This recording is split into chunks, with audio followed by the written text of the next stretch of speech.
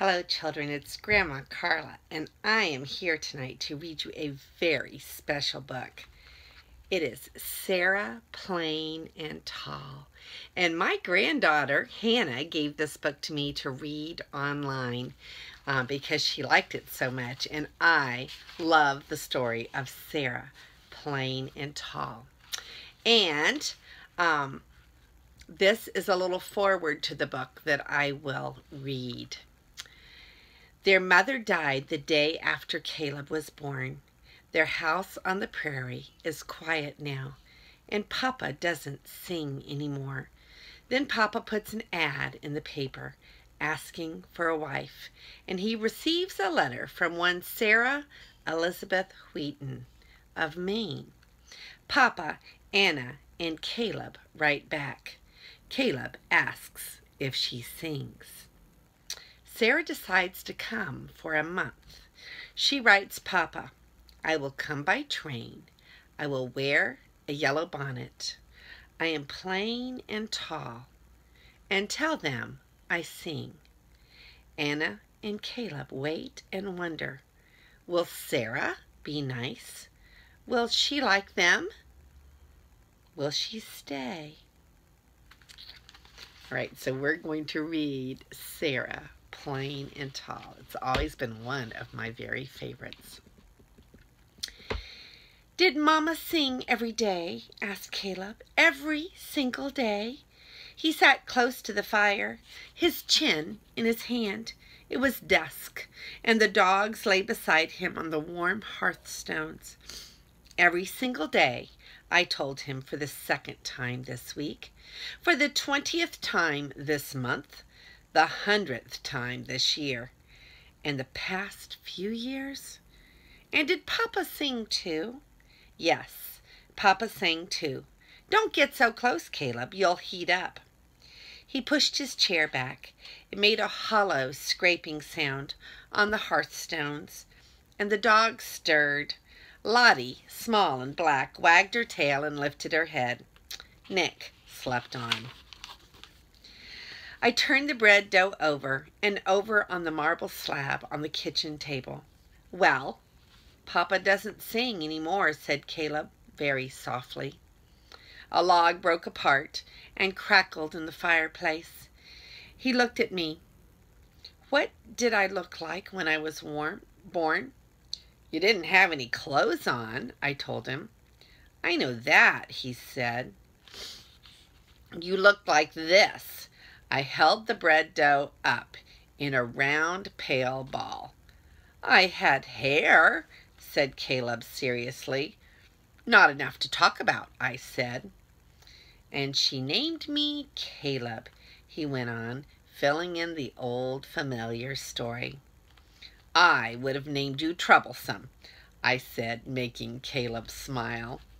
And Mama handed me to you in the yellow blanket and said, he waited for me to finish the story, and said, I sighed, and Mama said, isn't he beautiful, Anna? And I was, Caleb finished. Caleb thought the story was over, and I didn't tell him what I really thought. He was homely and plain, and he had a terrible holler and a horrid smell. But these were not the worst of him. Mama died the next morning. That was the worst thing about Caleb. Isn't he beautiful, Anna? Her last words to me. I had gone to bed thinking how wretched he looked. And I forgot to say good night. I wiped my hands on my apron, and I went to the window. Outside, the prairie reached out and touched the places where the sky came down. The winter was nearly over. There were patches of snow and ice everywhere. I looked at the long dirt road that crawled across the plains, remembering the morning that Mama had died, cruel and sunny. They had come for her in a wagon and taken her away to be buried. And then the cousins and the aunts and the uncles had come and tried to fill up the house, but they couldn't. Slowly, one by one, they left, and then the days seemed long and dark, like winter days, even though it wasn't winter. And Papa didn't sing. Isn't he beautiful, Anna? No, Mama. It was hard to think of Caleb as beautiful. It took 3 whole days for me to love him, sitting in the chair by the fire, Papa washing up the supper dishes, Caleb's tiny hand brushing my cheek, and a smile. It was a smile, I know. Can you remember her songs? Asked Caleb. Mama's songs? I turned from the window. No, only that she sang about flowers and birds, sometimes about the moon at night time. Caleb reached down and touched Lottie's head. Maybe, he said, in a voice low, if you remember the songs, then I might remember her, too. My eyes widened and tears came. Then the door opened and the wind blew in with Papa, and I went to stir the stew. Papa put his arms around me and put his nose in my hair. Nice soapy smell, that stew, he said. I laughed. That's my hair. Caleb came over and threw his arms around Papa's neck and hung down as Papa swung him back and forth, and the dog sat up. Cold in town, said Papa, and Jack was feisty. Jack was Papa's horse that he'd raised from a colt. Rascal, murmured Papa, smiling, because no matter what Jack did, Papa loved him. I spooned up the stew and lighted the oil lamp, and we ate with the dogs crowding under the table, hoping for spills or handouts. Papa might not have told us about Sarah that night if Caleb hadn't asked him the question. After the dishes were cleared and washed and Papa was filling the tin pail with ashes, Caleb spoke up. It wasn't a question, really.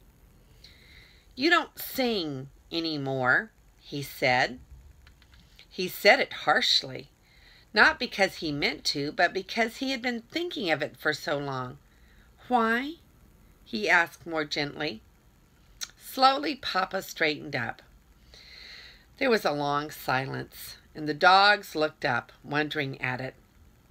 I've forgotten the old songs, said Papa quietly. He sat down. But maybe there's a way to remember them. He looked up at us. How? Asked Caleb eagerly. Papa leaned back in the chair. I've placed an advertisement in the newspapers for help. You mean a housekeeper? I asked, surprised. Caleb and I looked at each other and burst out laughing, remembering Hilly, our old housekeeper.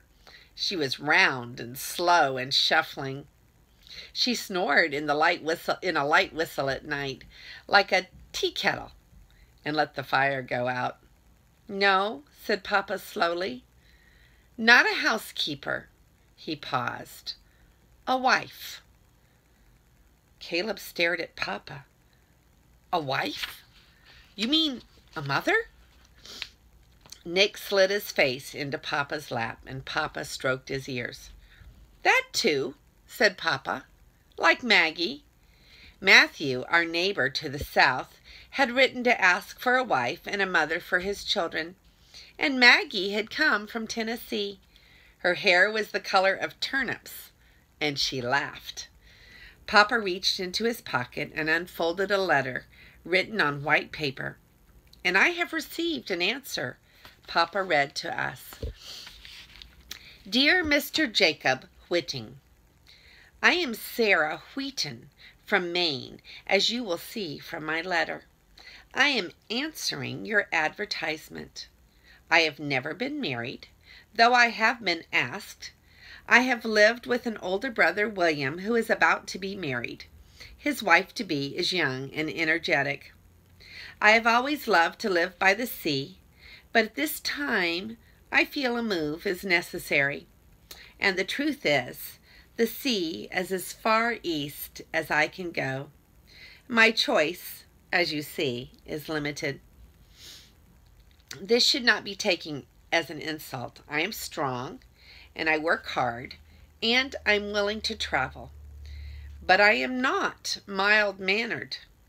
If you should still care to write, I would be interested in your children and about where you live, and you. Very truly yours, Sarah Elizabeth Wheaton. P.S. Do you have opinions on cats? I have one.